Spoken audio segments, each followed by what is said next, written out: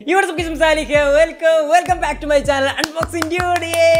അപ്പോൾ നമ്മൾ വീണ്ടും ടെക് ലോകത്തിലേക്ക് തിരിച്ചു വന്നിരിക്കുകയായിരുന്നു. ഞാൻ കുറച്ച് ദിവസം ടെക്കിൽ നിന്നും ഒന്ന് മാറി നിന്നിരിക്കുകയായിരുന്നു. വേറെ ഒന്നല്ല, ഞാൻ കുറച്ച് റിലാക്സ് ആയിട്ട് കുറച്ച് ഫണ്ണായിട്ട് കുറച്ച് ഫ്രഷ് എയർ ഒക്കെ ശ്വസിച്ചിട്ടായിരുന്നു കുറച്ച് ദിവസം വീഡിയോ ചെയ്ത്. സോ കുറേ പേർക്ക് ഇഷ്ടപ്പെട്ട് കുറേ പേര് ചോദിച്ചു, യോ ബ്രോ ഈ ടെക് പ്ലാനറ്റിൽ നിന്ന് മാറി നിൽക്കുന്നത് എന്തിനാണ്, ഈ ടെക് പ്ലാനറ്റിൽ നിന്ന് മാറി നിൽക്കുന്നത് എന്താ? വേറെ ഒന്നല്ല, ആർക്കായാലും ഇടയ്ക്കൊരു ഡിഫറെൻറ്റ് ആയിട്ട് ചിന്തിക്കേണ്ട. ഓക്കെ, അതുകൊണ്ടാണ്. ഓക്കെ, അപ്പോൾ ഇന്ന് നമ്മൾ ചിന്തിക്കാൻ പോകണമെന്ന് വെച്ചാൽ ഞാനിവിടെ ഇല്ലാത്ത കാരണം ടെക് ലോകങ്ങളിൽ കുറേ നല്ല കാര്യങ്ങൾ സംഭവിച്ചിട്ടുണ്ട്. വേറെ ഒന്നല്ല, അടിപൊളി സ്മാർട്ട് ഫോൺസ് ഇറങ്ങിയിട്ടുണ്ട്. അതുപോലെ തന്നെ കുറേ സ്മാർട്ട് ഫോൺസ് ഇങ്ങനെ ഇറങ്ങാൻ നിൽക്കുന്നുണ്ട്. കിഡിക്കാച്ച് ബഡ്ജറ്റായിട്ടുള്ള സ്മാർട്ട് ഫോൺസ് ഇറങ്ങാൻ നിൽക്കുന്നുണ്ട്. സോ നിങ്ങൾ സ്മാർട്ട് ഫോൺസ് ഇപ്പം നിങ്ങളുടെ കയ്യിൽ അത്യാവശ്യം നല്ലൊരു ഫോണാണ്. അപ്പോൾ നിങ്ങൾ പേടിക്കേണ്ട, അത് വിറ്റിട്ട് നിങ്ങൾക്ക് വേറെയും പുതിയ ഫോണുകൾ വാങ്ങാമല്ലോ. ലൈക്ക് മീ, എനിക്കിപ്പോൾ 1+7 Pro കൊടുത്തിട്ട് വേറെയും ഫോണുകൾ വാങ്ങാമല്ലോ.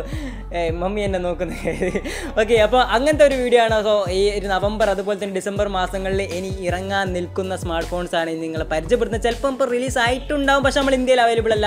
അത് കുറച്ച് കാര്യങ്ങളൊക്കെയാണ്. സോ വീഡിയോ ഇഷ്ടപ്പെട്ടാൽ ലൈക്ക് ചെയ്യുക, ഷെയർ ചെയ്യുക, സബ്സ്ക്രൈബ് ഇപ്പം തന്നെ സബ്സ്ക്രൈബ് ചെയ്യുക. കുറേ ദിവസമായി പറഞ്ഞിട്ട് കൈസ് സബ്സ്ക്രൈബ് ചെയ്യാത്ത ആരെങ്കിലും ഇപ്പം കാണുന്നുണ്ടെങ്കിൽ എന്താണ് കൈ ചെയ്യുന്നത്? Click the red button. Okay, അതുപോലെ തന്നെ നോട്ടിഫിക്കേഷനിൽ ആൾ കൊടുക്കും. സോ നമുക്ക് നേരെ വീട്ടിലേക്ക് പോകാം. ബൈ ദ ബൈ, എല്ലാവർക്കും ഒരു നബിദിന ആശംസകൾ. കുറേ ആൾക്കാർ വ്ളോഗൊക്കെ തയ്യാറാക്കാൻ നമ്മൾ എന്താ പറയുക, ചാനൽ വ്ളോഗ് കൂടി വരുന്നുണ്ടോ സംശയം. സോ നോക്കാം ഗൈസ്. അപ്പോൾ ആദ്യത്തെ ഫോൺ എന്താ വെച്ചാൽ Oppo Reno S. Okay, Oppo Reno 2 അതുപോലെ തന്നെ അങ്ങനത്തെ കുറച്ച് ഫോൺസ് ഞാൻ അൺബോക്സിംഗ് ഒക്കെ ചെയ്തിരുന്നു. പക്ഷേ ഇത് ഓപ്പോ റെനോ എസ് എന്ന് പറഞ്ഞ സ്മാർട്ട് ഫോൺ. എനിക്ക് തോന്നുന്നത് വെച്ചാൽ ഈ ഓപ്പോ അതുപോലെ തന്നെ വിവോ ഇവരൊക്കെ എന്താ പറയുക ABCD മൊത്തമായിട്ട് കൊണ്ടുവന്നു. Like Oppo Reno 2, Oppo Reno 2A, Oppo Reno 2, 3 അങ്ങനെ Z വരെ ഇങ്ങനെ പോകാൻ മതി. കാരണം ഇഷ്ടം പോലെ കോടികൾക്ക് അവർ കിട്ടുന്നുണ്ട്. നമ്മളെല്ലാ സ്മാർട്ട് ഫോൺസും വാങ്ങുന്നുണ്ട്.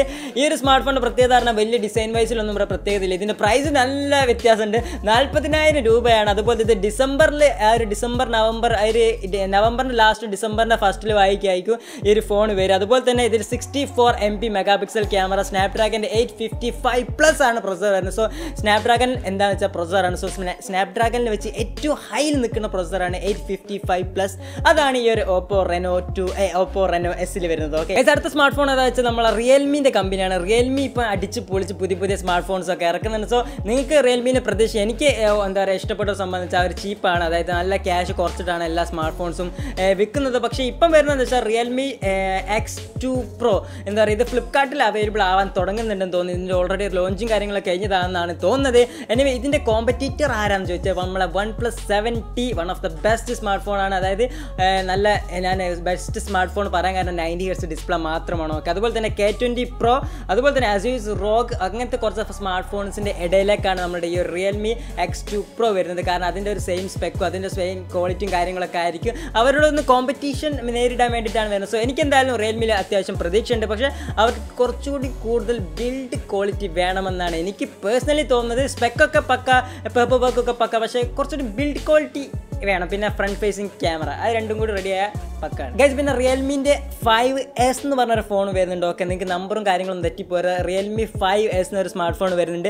അത് ചിലപ്പോൾ ഈ ഒരു X2 Proൻ്റെ മുമ്പായിരിക്കും അല്ലെങ്കിൽ ലാസ്റ്റ് ആയിരിക്കും. അതായത് ഫ്ലിപ്കാർട്ടിൽ X2 Pro അവൈലബിൾ ആയിട്ടില്ല എന്ന് തോന്നുന്നു. അതിൻ്റെ ഒരു ഇടയിൽ കൂടെ ഒക്കെ ആയിരിക്കും 5S എന്ന് പറഞ്ഞ സ്മാർട്ട് ഫോൺ വരുന്നത്. സോ റിയൽമി കുറേ സ്മാർട്ട് ഫോൺസ് ഇറക്കുന്നുണ്ട്. എനിക്ക് തോന്നുന്നു ഇഷ്ടം പോലെ ആൾക്കാർ റിയൽമി സ്മാർട്ട് ഫോൺസ് വാങ്ങുന്നുണ്ട്. കാരണം വേറെ കൊണ്ടല്ല, 10 to 15 വരെയാണ് അവരുടെ മെയിൻ ടാർഗറ്റ്. അത് കഴിഞ്ഞിട്ടാണ് 15 to 25 വരെയാണ് പിന്നെ അവരുടെ മെയിൻ ടാർഗറ്റ്. സോ അങ്ങനെയൊക്കെയാണ് പോകുന്നത്.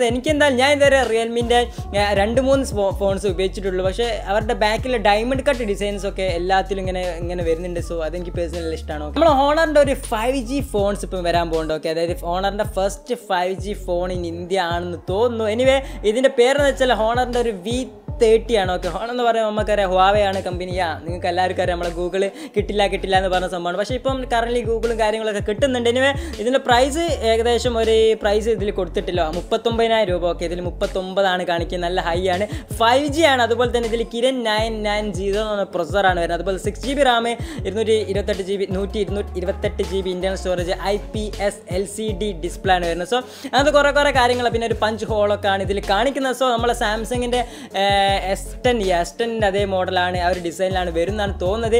എനിവേ നമുക്ക് ഈ നവംബർ 10 കഴിഞ്ഞല്ലോ, എന്നിട്ട് റിലീസ് ആയതെന്ന് എനിക്കറിയില്ല. അതിൻ്റെ റിലീക്സും കാര്യങ്ങളൊന്നും കാണിക്കില്ല. ഇപ്പം കാണിക്കുന്നത് ലേറ്റസ്റ്റ് ഗൂഗിൾ ബേസ്ഡ് ആയിട്ട് ഇൻഫർമേഷൻസ് ആണ് ഞാൻ നിങ്ങളോട് ഷെയർ ചെയ്യുന്നത്. സോ ഇത് തെറ്റിട്ടുണ്ടെങ്കിൽ എന്നോട് ക്ഷമിക്കണം. ഓക്കെ, പിന്നെ റെഡ്മിൻ്റെ നോട്ട് 8T എന്ന് പറഞ്ഞ ഫോൺസ് വരുന്നുണ്ട്. ഓ മാൻ, കുറേ ഫാൻസ് വരുന്നുണ്ട്. അപ്പോൾ ഇതിൻ്റെ പ്രൈസാണ് ഇൻട്രസ്റ്റിംഗ് ആയിരിക്കുന്നത്. 14,000 രൂപയാണ് ഇതിൻ്റെ പ്രൈസ് വരുന്നത്. പിന്നെ 3GB Ram, 32GB internal storage, അതായത് പക്ക ഏവറേജ് റേറ്റിലാണ് വരുന്നത്. ഓക്കെ, സോ അത് മൈൻഡിൽ വെച്ചോളൂ. അത്യാവശ്യം നല്ലൊരു സ്മാർട്ട് ഫോൺ ആയിരിക്കും. നോട്ട് 10 Pro എന്നല്ല. ഓക്കെ, നോട്ട് 10 വരുന്നുണ്ട്, അതും പറഞ്ഞുതരാം. പിന്നെ ഞാൻ ഏറ്റവും കൂടുതൽ കാത്തു നിൽക്കുന്ന ഫോണാണ് എനിക്ക് പറയുന്നത്. അതായത് എനിക്ക് പേഴ്സണലി ഭയങ്കര ഒരു വല്ലാത്തൊരു എന്തെങ്കിലുമൊക്കെ സംഭവിക്കും, അതായത് പുതിയ എന്തെങ്കിലും സംഭവിക്കും, അത് കുറഞ്ഞ ക്യാഷിന് വലുതെന്തെങ്കിലും സംഭവിക്കുന്ന ഒരേ ഒരു ഫോണുള്ളൂ. പോക്കോ F2ൻ്റെ എന്താ പറയുക ഗ്ലോബൽ ലോഞ്ചിനായിട്ടാണ് ഞാൻ കാത്തു നിൽക്കുന്നത്. സോ എനിക്ക് പ്രതീക്ഷയുണ്ട് നമ്മളെ പോക്കോ F2 എന്തായാലും ഒരു കിട്ടിക്കാഴ്ച ഒരു 5 ഹോൾ ഡിസ്പ്ലേയിലായിരിക്കും മിനിമം വരിക. പോപ്പ് ക്യാമറ എന്തായാലും അവൾ ചെയ്യില്ല, പക്ഷേ ഒരു സർക്കിൾ രൂപത്തിലുള്ളൊരു ക്യാമറ ഡിസ്പ്ലേൻ്റെ ഉള്ളിൽ തന്നെ കട്ട് ചെയ്തിട്ട് AMOLED ഡിസ്പ്ലേയിൽ വരും. അപ്പോൾ അതിന് സ്പെക്കും കാര്യങ്ങളും ഇതുവരെ ലീക്ക് ആയിട്ടില്ല. എനിക്ക് ഒരു ഐഡിയ, ചിലപ്പോൾ അവർ 2020 ഒരു ഫോൺ റിലീസ് ചെയ്യുക, ചിലപ്പോൾ 2019 ഡിസംബർ ലാസ്റ്റിലായിരിക്കും.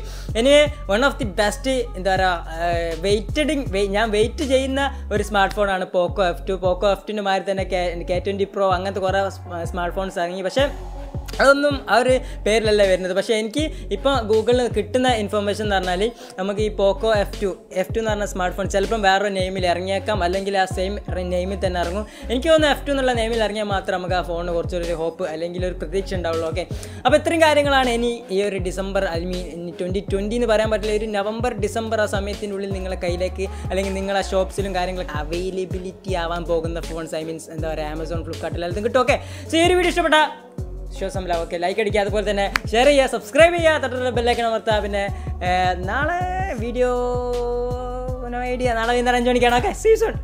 ബൈ.